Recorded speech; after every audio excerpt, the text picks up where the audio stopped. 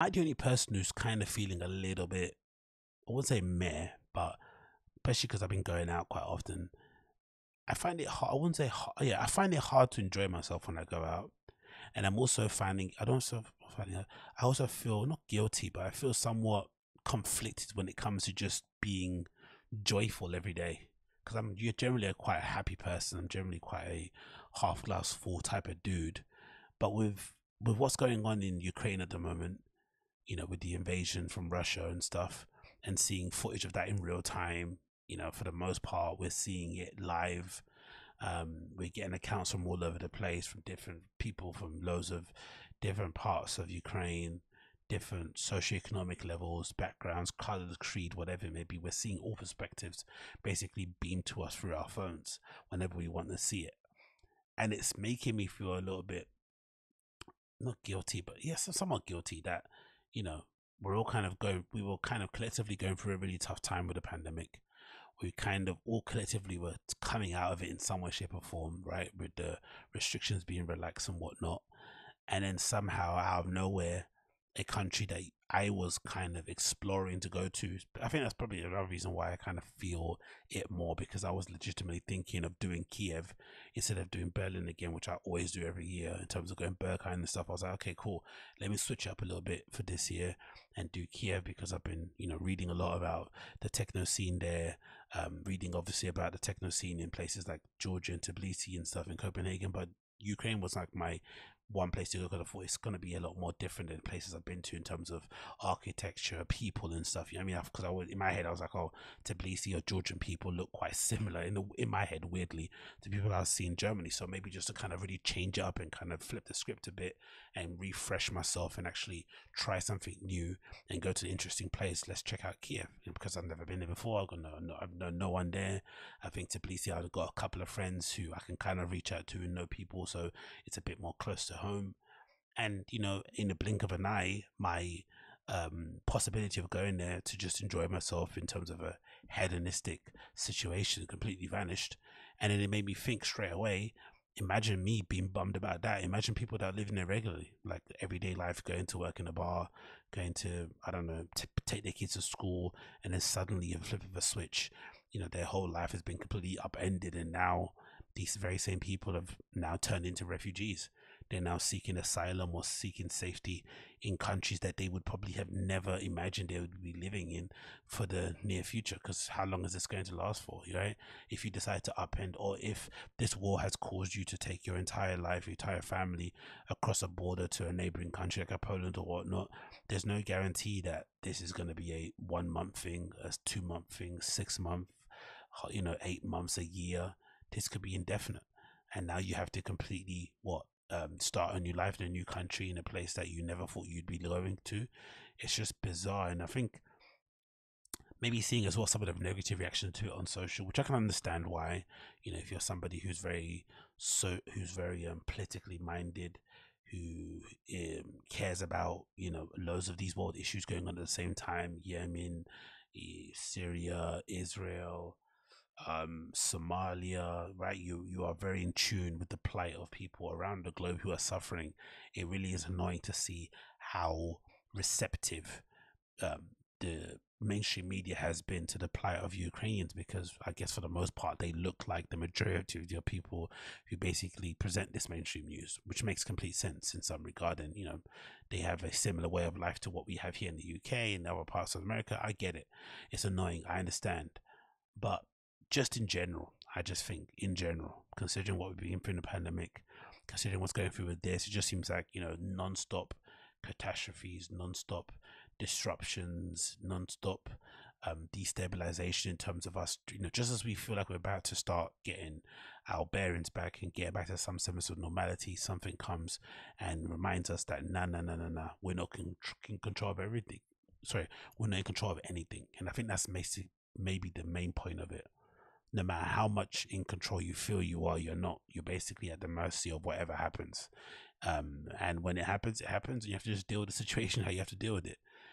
It's really, really mad. But I am finding myself, especially the other day when I went to fold, just sitting there and weirdly kind of, again, maybe it's because I spent too much time on the war Ukraine report is it, or Ukraine War Report subreddit, right? That's, I wouldn't recommend checking it out before you go to bed, but I do, and I stay up too late reading and watching clips and stuff. It kind of, I was in a club the other day and I just, randomly thought of a clip I saw, randomly heard Zelensky's voice in my head, randomly heard, shelling and bombing, and just random stuff just popped into my head. I just started getting a bit sad and thinking, man, like, look at me in this pedantic club with this great sound system with people who have no care in the world and just are living in the moment, in that precise moment, having the time of their life. Yet here I am, you having time of your life, yet many thousands of miles away, people that look just like you and I are struggling and don't know, haven't seen their family, because I remember seeing a clip of this like grave that they put together where there was many people who had been unidentified or unaccounted for, which is really, really troubling and sad as well. It's just a shame all around, and it really is a really crying out shame. And I can only just imagine what it's like to go through day to day being an actual Ukrainian over there. I can only imagine. The only thing that brings me some semblance of solace, or that kind of eases my worriness, has been the response in Europe. Seeing these videos and clips of people in Europe all over the place offering up, homes, and being I've seen clips of people in kind of train stations in Berlin meeting refugees who have nothing and welcoming their kids, and people going up dressed as clowns and giving away free gifts and toys and chocolates and sweets just to kind of make their day. Just sometimes you despair about humanity. Remember in the beginning of the pandemic, you see all these crazy Karen videos and people calling the police on people for dumb things and fights and stuff. And then on the flip side, you see, when people were really struggling and need help, for the most part, most human beings, apart from if you're, except if you're flipping dark side Phil or something, most people feel that selflessness comes out of them, and they don't, it doesn't matter if they got the last pound in their pocket, the last shirt on their back, they'll give it to you if it means they're going to be able to help you out. And it's great to see that response from our former EU neighbors. But yeah, man, it's been mad. Moving on to that, actually, quite a crazy story about how mad it's been. I'm sure some of you guys have seen this viral clip that went around from Ukraine outside of the maternity hospital. I think it was in Mariupol, I forgot how you pronounce the name of it, of this lady on a stretcher that was pregnant, holding her belly as she's being led out of the building that got bombed, obviously by Russia. And I think at the time when the clip went viral, I remember seeing a couple of people on Twitter, especially women and stuff, who were basically pointing out to the fact that it was a good sign that she was holding her belly quite instinctively as she was being kind of stretchered out. It kind of meant she was somewhat conscious, so there was hope that maybe she would be alive and stuff and be able to kind of give birth to the baby. But unfortunately, the update we've heard here, courtesy of BBC, is that the pregnant woman and the baby died after the hospital was shelled. And again, that was another kind of reason why it's been hard to kind of enjoy things and kind of be able to kind of recapture whatever vibe we had in 2019 pre-pandemic. Things just don't get better things only get worse before they get better. That's basically what I'm trying to basically say with this. And then I saw another report about large parts of China, different provinces are now going back into lockdown because of a rise in cases. It's just like, God damn it, man. It never ends. But yeah, the article says as follows: a pregnant woman wounded in a Russian bombing of Ukrainian maternity hospital has died along with her baby, reports say. Images showed her on a stretcher following the airstrike of Mariupol last Wednesday, which at least 3 other people were killed after the place where she was meant to give birth was attacked. She was taken to another hospital. Her baby was born cesarean section but showed no signs of life. The surgeon Timu told Associated Press agency the woman's pelvis bone had been crushed and her hip had been detached. This is the most horrible part of it. Medics said that they were trying to save her life. She realized she was losing her baby and shouted, "Kill me now."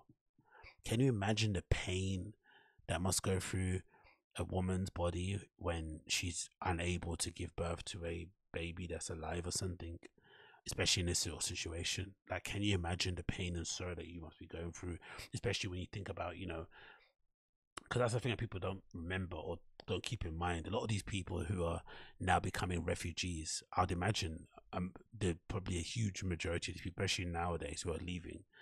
They get in, first of all, they're getting on trains where they have no idea where they're going, or they're going to destinations where they have no family, you know. Then you're having to go there and restart your life. So you're already poor in the country that you're in. Because I remember checking out Kiev to go.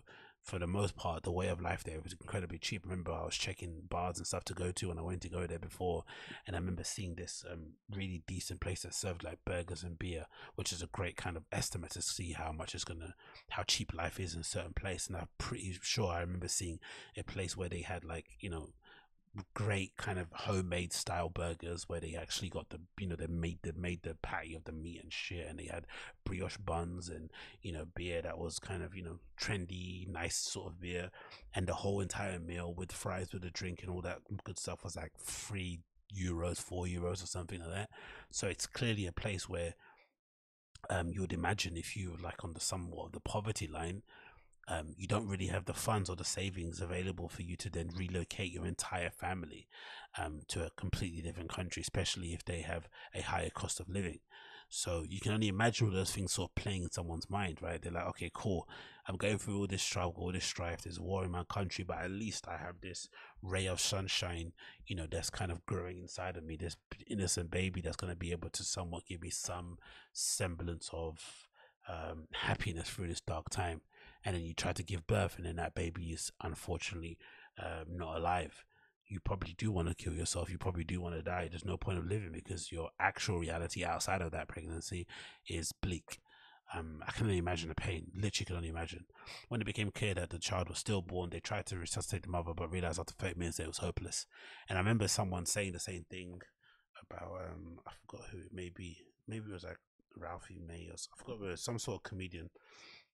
The first time I heard of the phrase "dying of a broken heart," I think this comedian was basically, you know, I think they ended up breaking up with their partner or something, and ended up kind of going through a bit of a downward depression spiral, which effectively led to them kind of passing away. Even though they had health complications anyway beforehand, they said the ultimate thing that kind of sealed the deal was the broken heart thing. And I think you see that a lot happening with like older couples when they're really, really close, and they end up dying within like a short period. They end up dying within like a close period of time. That happens quite often, so I can only imagine that can be one of the things. But one good story to come out of that has been the other lady, which was the influencer blogger type lady called Mariana Veshigurskaya, who has successfully given birth to her child. I remember this image going kind of viral, seeing this kind of bloodied girl walking down the steps of a building that's clearly been bombed, heavily pregnant. And she obviously, luckily, happily, God's grace, was able to go give birth to a baby. Don't know if it's a daughter here. You see here, maybe the partner holding it. So yeah, great to see in that regard. So anyway, man, I don't know.